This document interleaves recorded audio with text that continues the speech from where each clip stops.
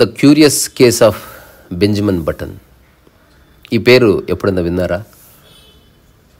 చాలా తక్కువ మందికి పరిచయమైన పేరు. అసలు ఆ పేరులోనే ఒక రిథం ఉంది, the curious case of Benjamin button. ఇది ప్రపంచంలో ఒక వినూత్నమైన, ఇక మళ్ళీ ఎప్పుడూ ఎవరూ తేలేని, రిపీట్ చేయలేని, చేసినా అంత రసవత్తరంగా పండని ఒక సినిమా అన్నమాట, the curious case of Benjamin button. ఈ సినిమా ప్లాట్ నాకు తెలిసి ప్రపంచ చరిత్రలో, కథల చరిత్రలో ఇంకొకటి లేదు. ఇంకా నాకు ఈరోజు పొద్దున్నుంచి గుర్తొస్తుంది ఇది. ఎవరితోనో మాట్లాడుతున్నప్పుడు ఎన్నన్నా ఉండని ఒక్కటి ఉంటుంది, ఇక దానికి రిప్లేస్ ఉండదు. ఇంకా దాన్ని ఎవరు కరప్ట్ చేయలేరు. ఇప్పుడు Himalayan peak, no one can corrupt that peak, that pinnacle. అట్లా సాహిత్యంలో అట్లా కొన్ని పీక్స్ ఉన్నాయి. అట్లాగే సినిమా కథల్లో కూడా ఏదైనా ఆర్టే కదా. So the curious case of Benjamin button స్టోరీని ఒక్క లైన్లో చెప్పాలంటే వెరీ సింపుల్.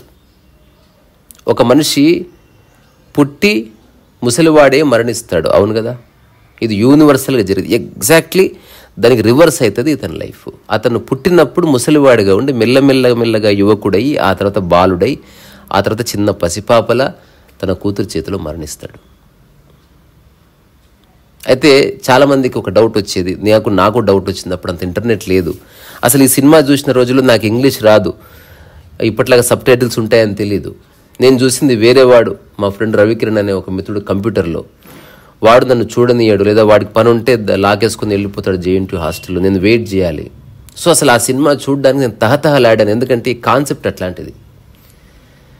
ఆ తర్వాత దీంట్లో యాక్ట్ చేసిన వాళ్ళు బ్రాడ్ పిట్ మనందరికి తెలిసిందే, అతనే చేశాడు బెంజమిన్ బటన్ క్యారెక్టర్. అట్లాగే కేట్ బ్లాన్షే, దాంతోపాటు ఈ తరాజీపీ హెన్సన్ అని ఆమె చాలా ఫేమస్ యాక్ట్రెస్.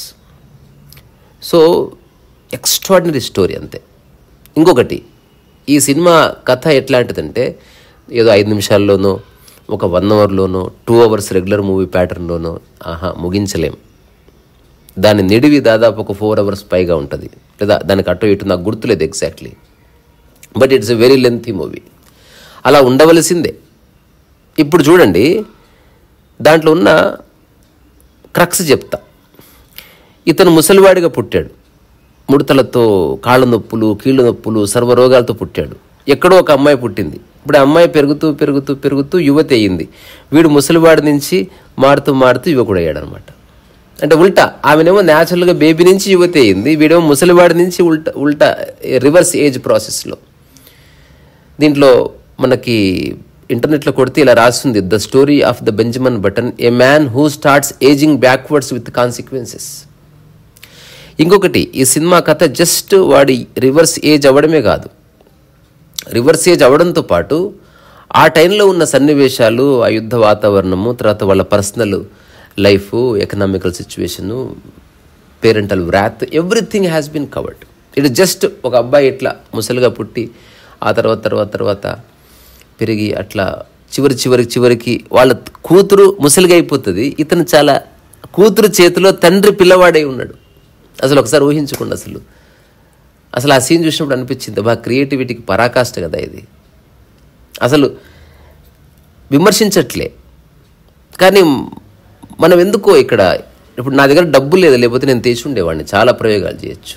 ఇప్పుడు నేనే నాకు ఒక మెగాస్టారో లేకపోతే ఒక మహేష్ బాబు, నాకే భయం లేదు. అసలు సక్సెస్, ఫెయిల్యూర్, హీరో ఇవంతా బక్వాస్. ఇదంతా you are here to do something creatively.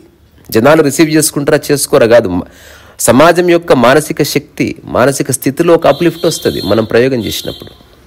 ఇప్పుడు రైట్ సోదరులు విమానం కనుక్కోవాలని ట్రై చేయకపోతే ఈరోజు మనం విమానాల్లో తిరిగేవాళ్ళమా? ఒకసారి కొట్టి చూడండి, ఎన్ని రకాల విమానాలు తయారు చేశాడు, ఎంతగా ఆలోచించారు. రెక్కలు కొట్టే విమానము, ఇట్లా హెలికాప్టర్ లాగా విమానము, పరిగెత్తుకొని కొండల మీద జుంకి చచ్చిపోయిన వాళ్ళు ఉన్నారు. ఒక ట్రెమెండస్ థాట్ ప్రాసెస్ తర్వాత ఒక టెక్నికల్ అప్లిఫ్ట్, ఒక ఎన్రిచ్మెంట్ వచ్చింది కదా. ఇప్పుడు సినిమా ఏమైంది, జస్ట్ ఈగోల వరకు పరిమితం అయిపోయింది. There is no new concept. So నేను అసలు విపరీతంగా వెతుకులాడతా ప్రపంచవ్యాప్తంగా. తెలుగు ఒక్కటే కాదు, I'm a universal human being. అందుకే నేను ఇంగ్లీష్ నేర్చుకున్నా. నాకు అవకాశం ఉంటే జర్మన్, ఫ్రెంచ్, తమిళ్ అన్నీ నేర్చుకోవాలని ట్రై చేస్తున్నా. తమిళ్ ఒక ఎక్స్టెంట్ వరకు కొంత విని అర్థం చేసుకుంటా. కొంత తమిళనాడు వెళ్తే బతకగలను నేను చిన్న చిన్న పదాలు చెప్తూ. So I'm trying my level best to understand the world through language. దానికి మాధ్యమం క్రియేటివిటీనే. So the curious case of Benjamin button అనేది నేను చూసిన one of the most remarkable movies. I will never forget the movie. And the movie నా మీద create చేసిన impact నేను ఎప్పటికీ మర్చిపోను. అంటే ఇప్పుడు ఒక తొలి ముద్దు ఒక అమ్మాయి మీద ఎట్లా ఇంపాక్ట్, ఒక అబ్బాయి మీద ఒక ఇంపాక్ట్ ఎట్లా క్రియేట్ చేస్తుందో, the first creative glimpses of my life. సిటీకి వచ్చాను, ఏమీ తెలియదు నాకు. ఇప్పటికీ ఏ అభిమాన హీరో లేడు, అభిమాన విలను లేడు. అదంతా నా దృష్టిలో బక్వాస్. క్రియేటివ్ ఎలిమెంట్ ఏమిటి, దాని డెప్త్ ఏమిటి, దాని యొక్క పొటెన్షియల్ ఏమిటి, దాన్ని ప్రజెంట్ చేసిన విధానం ఏమిటి, ఇంతే. అక్కడితో స్టోరీ క్లోజ్. సో ఇందులో ఒక సీన్ ఉంటుంది. నేను సినిమా మొత్తం చెప్తే సైన్స్ సరిపోదు. So I just conclude in 2-3 minutes. ఆ సీన్ ఏంటంటే, ఓ క్రిస్టియన్ ఈ సువార్త స్వస్థత మహాసభలు జరుగుతాయి కదా. ఇంకొకటి ఎవరైనా మిత్రులు క్రిస్టియన్ మిత్రులు వింటూ ఉంటే దయచేసి అఫెండ్ అవ్వకండి. సినిమాలో ఉన్న సీన్ మాత్రమే చెప్తున్నా. బికాజ్ నాకు జీవితంలో కాంట్రవర్సీ ఇష్టం లేదు. ఒక అనాముడిగా మరణించడానికి నేను సిద్ధపడ్డాను కాబట్టి I don't even care. So ఆ క్రిస్టియన్ సంబంధించిన ఒక ఫంక్షన్ జరుగుతుంది. అక్కడ మిరాకిల్స్, టెస్టిమోనీస్ ఇవన్నీ చేస్తూ ఉంటారు వాళ్ళు. ఇతను అప్పటికి ముసలివాడుగా ఉంటాడు.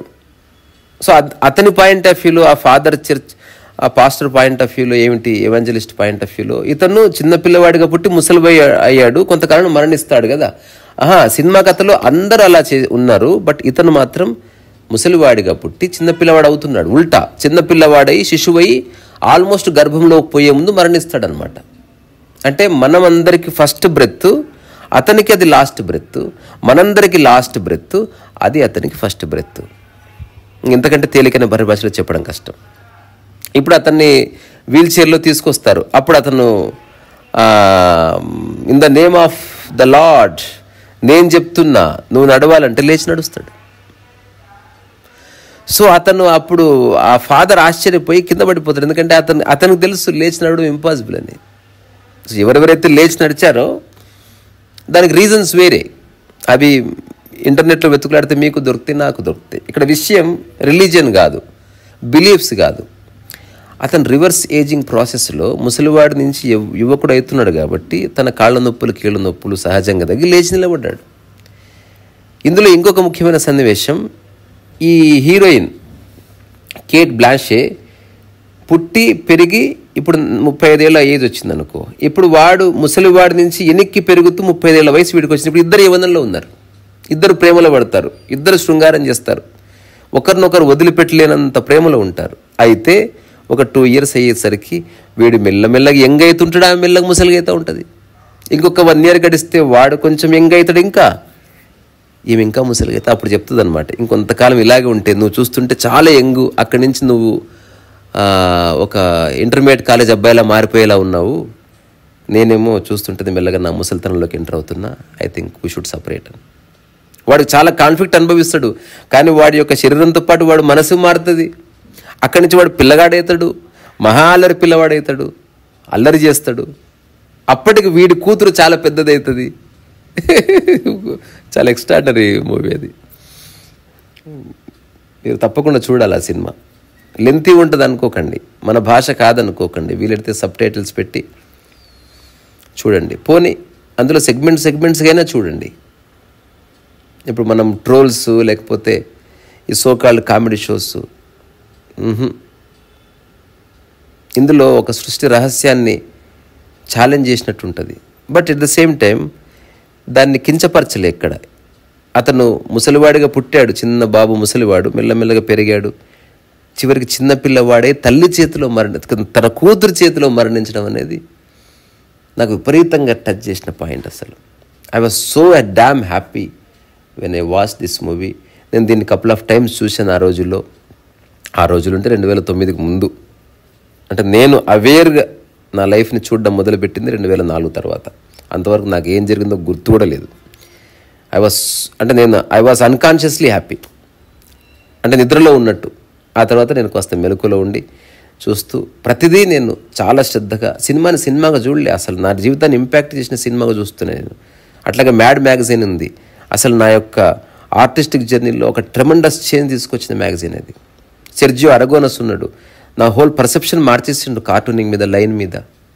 లేకపోతే లైన్ కింగ్ అనే సినిమా ఉంది, అసలు సినిమా అంటే ఎలా ఉండాలి, అసలు కథను ఎట్లా కూడా తీయొచ్చు అని ఒక పర్సెప్షన్ చేంజ్ చేసింది. పర్ఫ్యూమ్ అనే cinema. There are so many great people. మనం మన యొక్క చైతన్యాన్ని, మన యొక్క మానసిక స్థితిని, మన వైశాల్యాన్ని పెంచుకోవాలంటే మనం గొప్ప వాళ్ళతోనే ఉండాలి. వాళ్ళ బిహేవియరల్ ప్యాటర్న్తో మనకు పని లేదు, వాళ్ళ క్రియేటివ్ ప్యాటర్న్తో మనకు సంబంధం ఏర్పట్టుకోవాలి. ఇప్పుడు నాకు తెలిసిన ఒక ఆర్టిస్ట్ ఉన్నాడు, చాలా రూడ్గా బిహేవ్ చేస్తాడు, కానీ అతని ఆర్ట్ చాలా గొప్పది.